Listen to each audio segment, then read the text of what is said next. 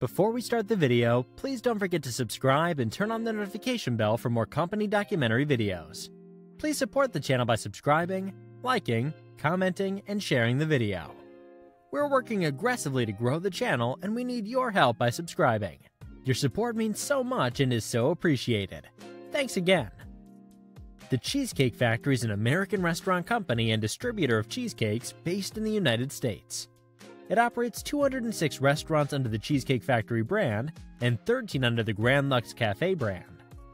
The Cheesecake Factory also operates 2 bakery production facilities in Calabasas, California, and Rocky Mount, North Carolina, and licenses 2 bakery-based menus for other food service operators under the Cheesecake Factory Bakery Cafe marquee.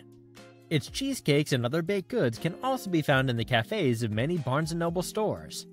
This is the success story of the Cheesecake Factory. Evelyn Overton opened a business after making a cheesecake for her husband's employer in 1949. She opened a small cheesecake bakery in Detroit, Michigan in the late 1950s, but eventually gave it up in order to raise her 2 children. She continued to supply cakes to several local restaurants through a kitchen in her basement. In 1967, Evelyn's son David M. Overton left Detroit to attend Hastings College of Law in San Francisco, but in 1968 decided to be a drummer, performing with the Billy Roberts Blues Band. In 1971, David convinced his parents to relocate to Los Angeles to open a commercial bakery. In 1972, they moved to the Woodland Hills area of Los Angeles, where they opened the Cheesecake Factory Bakery, in which they produced cheesecakes and other desserts for local restaurants.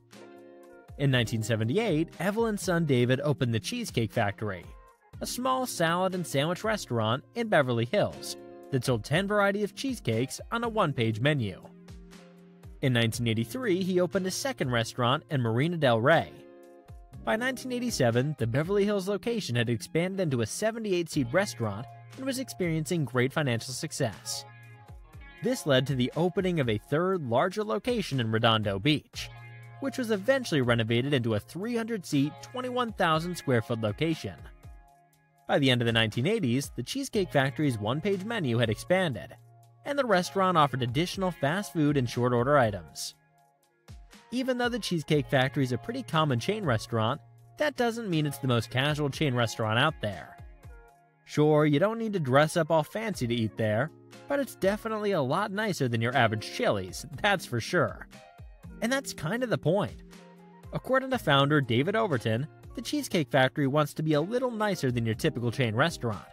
He states, "We coined the phrase upscale casual dining," he told Vice. He also said, with the type of food we serve, the money we put into the decor, it becomes upscale casual dining, where, for the most part, if you had more money, you would come to Cheesecake. Obviously, a Cheesecake Factory isn't the nicest restaurant in town, and you don't need to be super rich to eat there. But it is more expensive and a little fancier than a lot of other places. So don't be shocked if you've never been and you get your first bill, because it's not cheap, that's for sure. Anyway, the 1990s saw the opening of the first Cheesecake Factory restaurant outside of Southern California. The new restaurant was located in Washington, D.C. The Cheesecake Factory was incorporated in 1992 and went public in September 1993. David Overton planned to open 3 to 4 units a year in the hopes of generating 25% a year increase in sales.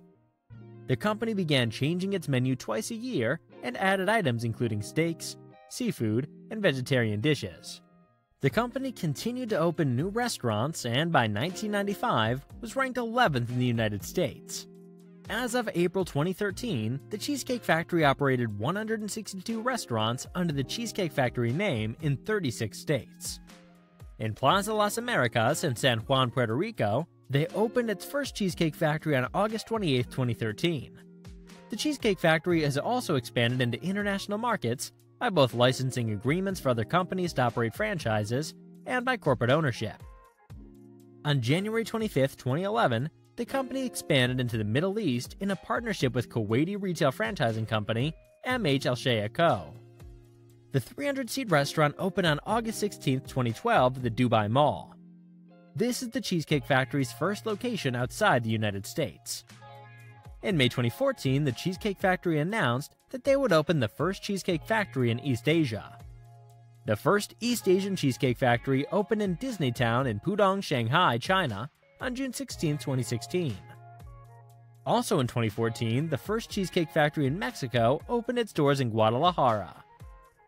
As of May 2018, the Cheesecake Factory has 11 restaurants in the Middle East, 4 in Dubai, which was the 160th Cheesecake Factory opening, 2 in Saudi Arabia, and 3 others.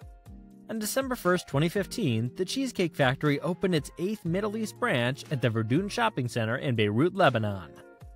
The opening was attended by many of the Cheesecake Factory management, including managers from the US and Dubai. The Cheesecake Factory also made its first appearance in Doha, Qatar, by opening in the Mall of Qatar, and further opened 2 more branches in Bellagio and Doha Festival City. On April 12, 2017, the company announced that it would be expanding into Canada. In November 2017, the first Canadian location opened at Yorkdale Shopping Centre in Toronto, Ontario. As of the end of 2021, the Cheesecake Factory is open for business in UAE, Kuwait, Saudi Arabia, Qatar, Bahrain, Mexico, the Chinese mainland, and special administrative regions of Hong Kong and Macau. With such success and expansion in the Cheesecake Factory chain generated approximately $3.3 billion in revenue worldwide in 2022.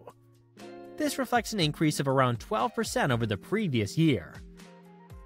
Even with such success, the Cheesecake Factory still had to navigate some challenges during and after the pandemic, which they're still trying to recover from. The Cheesecake Factory posted lower than expected earnings during the Q4 2022 earnings call. The analysts summarized the reasons for the low earnings were due to consumers continuing to feel the sting of inflation. Same-store sales for the quarter increased by 4%. However, they failed to meet market expectations in many other areas, which negatively impacted their bottom line. The company revenue was $892.8 million versus $901.86 million, which is what they expected. Chairman and CEO David Overton called the fourth quarter's performance overall a solid finish to a challenging year, marked by persistent inflation, volatility, and a dynamic operating environment. He added, "We believe the strong consumer demand we experienced at our new restaurant openings and continued positive sales trends following our pricing actions demonstrate the strength and resilience of our concepts." Prior to the pandemic, the company saw sales at the Cheesecake Factory restaurants increase by 11.4%. So far in the first quarter of 2023, same-store sales are up nearly 9.5% year-over-year and 17% compared to 2019. The CEO detractors like Citibank downgraded shares of the Cheesecake Factory from a buy to neutral rating. In a note to investors, analyst John Tower said that inflation and no incremental plans to tackle these higher costs make it hard to gauge how the casual chain plans to grow its bottom line. However, year-to-date shares are up 25.4% despite multiple downgrades from Wall Street analysts. Honestly, I like Cheesecake Factory.